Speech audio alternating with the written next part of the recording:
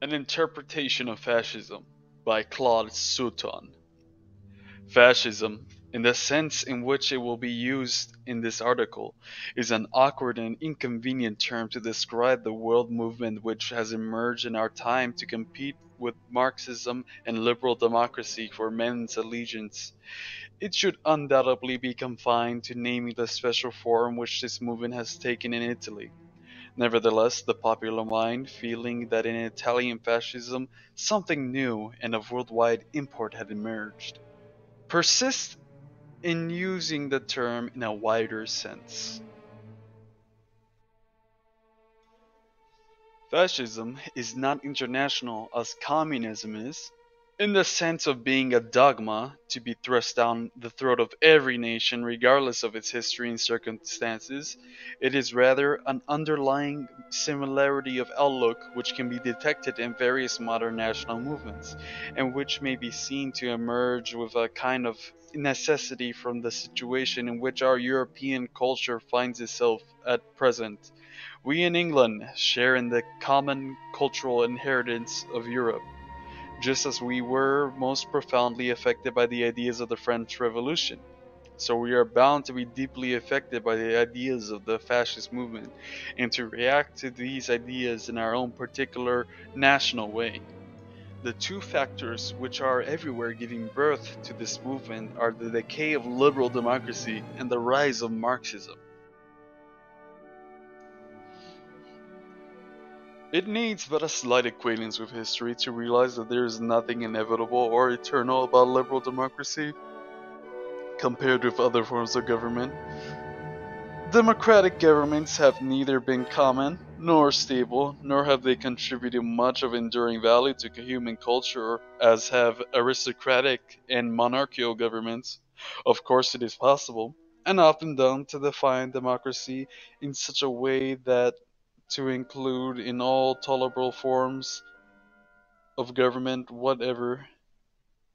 For instance, to describe England under Queen Elizabeth or under Pitt as a democracy.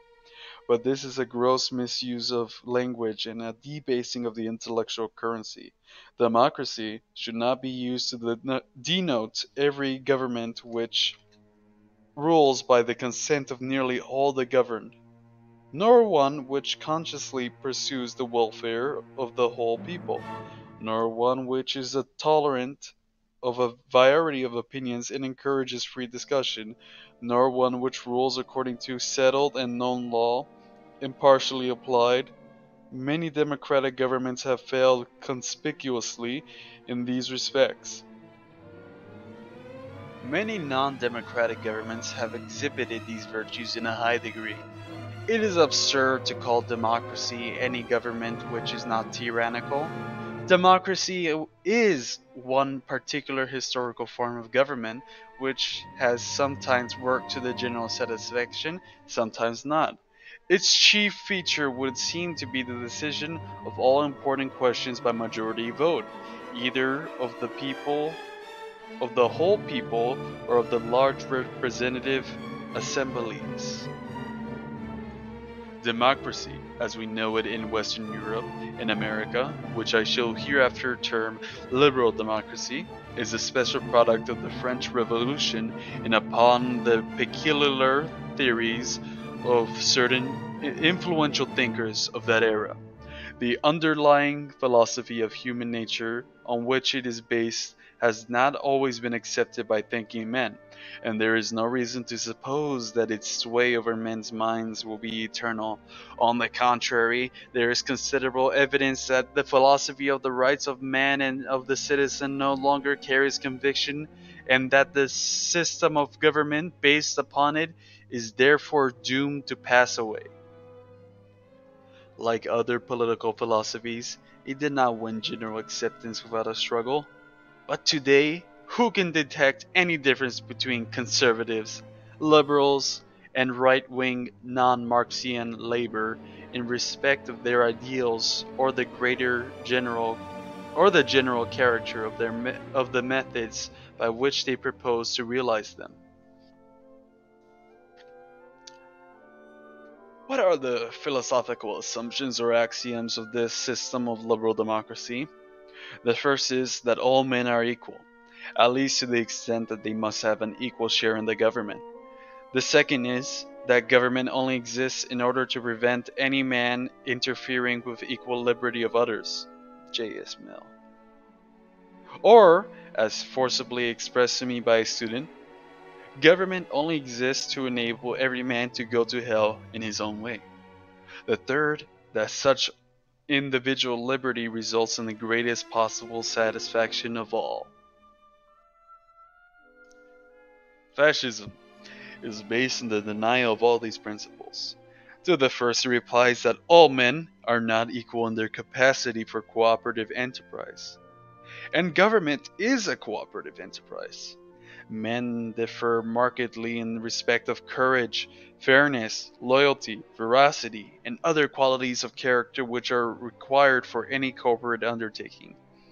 Such qualities are not monopoly of any class, nor dependent on education in the ordinary sense of the word. Some men are markedly deficient in them. All the Bolshevik leaders, for example, if we were to believe their confessions, any one of us would try to exclude them from power in any organization for which he was responsible. Political representation must be based on a selective system of real groups whose members are personally acquainted with one another. A good political system should not even try to ensure that all opinions have equal weight. To the second principle, it observes that equal liberty is impossible, for men do not all want to do the same things, that every system of law presupposes some positive ideas as to what is objectively good or bad for everyone, that the principle is either meaningless or disastrous. To the third, that owing to the nature of man and society, the greatest possible sum of satisfaction cannot be achieved by the system of maximum individual liberty. Nor is this greatest happiness of the greatest number, everyone to count for one and no one for more than one, the end of life. Men are and should be more interested in the welfare of their own family, their own profession, their own neighborhood, their own nation, and good government should take account of this fact. We shall return to these points later. Liberal democracy is a lazy philosophy. Instead of making up one's mind what ought to be done and fighting tenaciously to get it realized, the good Democrat waits and sees which way the majority would jump, secure in his belief that the voice of the masses is the voice of God. We must not even seek to persuade people of today the driving power of liberal democracy has everywhere run down. Few people wholeheartedly believes in its slogans. Half its present day advocates are really timid Marxists. Their avowed end is equal wealth for all, and democracy is merely a means to this. They fondly imagine that this end can be achieved by mere voting, without force, at least in the distant future. They frequently betray their contempt for individual liberty as such. They are envious, but they care for their skins, such as the lib-lab social democrats. What is the philosophical basis of the unholy union, the unholy alliance between communists and democrats?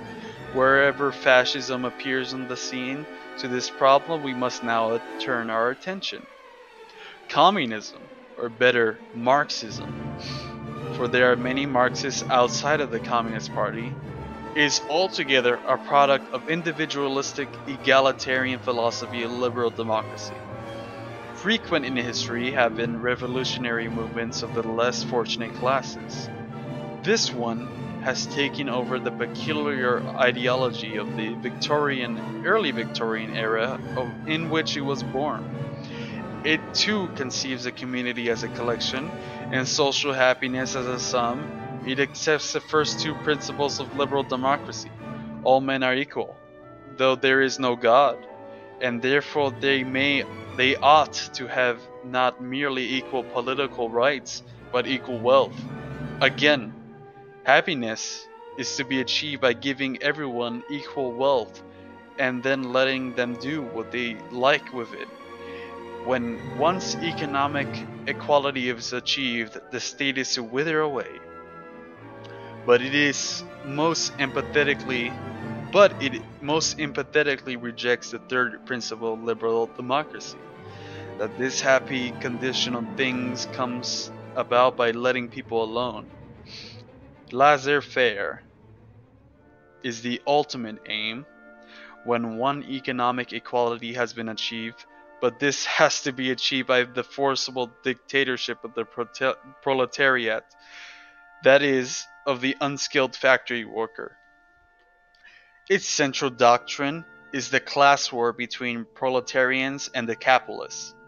It persists in herding all mankind into these two pens, although no economist any longer takes seriously the surplus value theory upon which the distinction was based. How unreal the two pens are! There is indeed conflict between groups, and such conflicts is of the essence of a live community. But a large proportion of the inhabitants of the modern state, who live on the joint proceeds of their work and of the property needed to make that work fruitful, cannot be squeezed into either pen except a tour de force,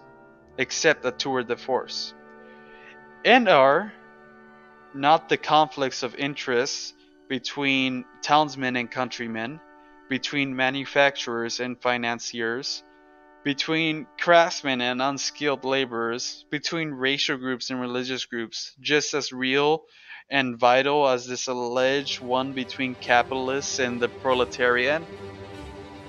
The keynote of Marxism is the class war, in which all other methods are allowable. All methods are allowable. That is why, wherever it raises its head, politics becomes so embittered and so dirty it destroys all sense of moral unity of the nation, which previously mitigated conflicts between groups. That is why they must be fought to the death. But it will be said, has nothing of any value been achieved through the communist experiment in Russia, and that there is no resemblance between the dictatorships, quote unquote, of communism and fascism?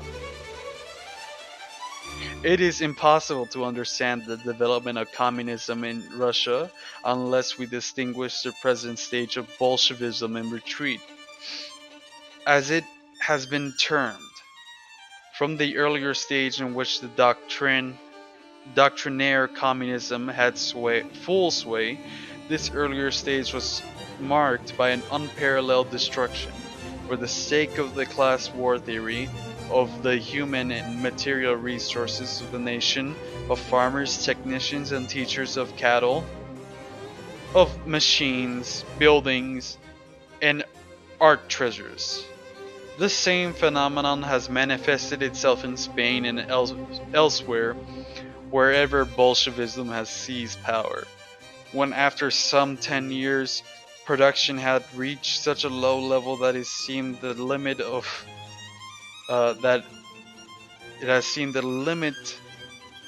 human endurance had been reached. The doctrines were largely abandoned, and with the help of capitalist credits, foreign technicians and machinery, and Stakhanov's driving of the workers, a beginning was made to build up again. Certainly the change of heart is far from complete. One symptom of it seems to be the present conflict between Stalin, the robust undoctrinaire brigand from the Caucasus, and the Jewish gang who hitherto controlled Russia. and are now largely eliminated. Russia has not abandoned the Comintern and the Marxian idea of world revolution, but for herself she seems to have tactically abandoned the equalization of wealth and the dictatorship of the proletariat, and to be building up a powerful nationalistic state. Under Stalin, there are signs of a sort of shamefaced fascism with a guilty conscience emerging. If this was to be the end, at what cost has it been achieved? Fascism has arisen out of the decay of liberal democracy and in response to the menace of Bolshevism. Unlike Bolshevism, it was not the putting into practice of an academic theory. It arose in response to an actual situation and can therefore only be understood in the light of the two world movements which it is destined to supersede. Originally, it was a kind of instinctive reaction of the European man to the forces of disorder, materialism, plutocracy, and cosmopolitanism. It is at one with the communism in denying absolutely that there is a pre-established harmony which makes the greatest happiness of all result from the greatest liberty of each, but this is all that it has in common with communism. It takes a radically different view from both communism and liberal democracy with regard to happiness, which the state is to secure, for it conceives the nation as an organic unity of many different functional groups, and of each of these represents a certain unique contribution to the nation, with its own type of life which must be fostered. If the right relationship between these groups are disturbed, there can be no enduring happiness or soundness in the state. We could, said Plato, make our potters much happier by allowing them to lie on the couches before the fire, eating and drinking and turning their wheel when they felt like it. But do not advise them to do this, for our potters would no longer be potters, nor our farmers be farmers. Moreover, it conceives a nation, in the words of Burke, as a partnership not only of the living, but of the living with the dead and with those that are yet unborn. If it is something that endures with human natural resources, which may be wasted or which may be made more fertile. A movement has come into power in each of the fascist countries, quote unquote fascist countries, with a will to make the best out of their national estate, as the old noble landowner did out of his own family and estate. This is what has been called the religion of blood and soil. It is evident that these movements cannot admit the unlimited rights of majorities. They cannot, for instance, permit a present majority of townsmen to wipe the countryman out of existence, nor to enjoy the utmost possible present wealth at the expense of future power. The evils which the rule of the short-sighted majorities bring, the decay of public honesty, the decay of public honesty, and the spirit of self-help, the decay of the family, of mental health, mental and physical fitness, the decay of lands, forests and ships can only be cured by giving a great scope and independence to leaders. Fascism evidently must and does denote its chief efforts to strengthening the weakest links in the national chain, that is, in improving the conditions of those groups which are hardest pressed. It cannot, however, admit equality between the lazy and the active, between imaginative and routine work, even as a far-off ideal. Fascism affirms the immutable, beneficial, fruitful inequality of men. Quote by Mussolini. Liberal democracy is paralyzed by the rivalry of functional groups, whose existence it pretends to ignore. Fascism recognizes these and bases its representative system upon them, believing that it can master their potential conflicts through the strengthened national sense of unity, and the leadership principle, the principle of individual responsibility.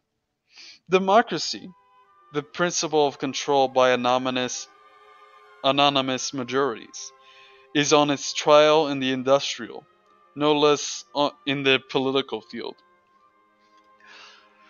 In the economic sphere, the aim of fascism, conforming to its general outlook, is to achieve the utmost possible security and stability for all producers, not the maximum freedom of choice for consumers. To this end, international trade must be reduced to a subordinate and auxiliary position in the interest of national planning. And ethical considerations as to the kind of life which should be encouraged or discouraged, must often override economic.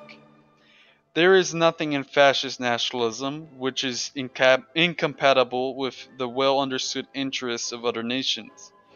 Its foreign policy is based on the principle of minding one's own business and being ready to fight for a certain well-known vital interests, and only these. It is naturally opposed to the democratic, equalitarian, and universalistic principles of the League of Nations. It wants friendly cooperation with those coordinate nations with whom it actually has interests in common, based on the planned elimination of possible causes of friction. It wants leadership in international affairs at home. In Europe, its task is to rebuild the concert of Europe, which the founders of the League of Nations destroyed. Finally, we may attempt to answer the objections so often heard that fascism subordinates the individual utterly to the state, a living being into an unreal abstraction. The answer to this is implicit in the foregoing. Government, the fascist conceives, does not exist merely to increase the happiness of individual citizens. It is a trustee for the enduring national culture and for the material resources which forms its necessary basis. Without this, the individual would be nothing, nor can he divert himself of it, even as if he leaves the territory of the state.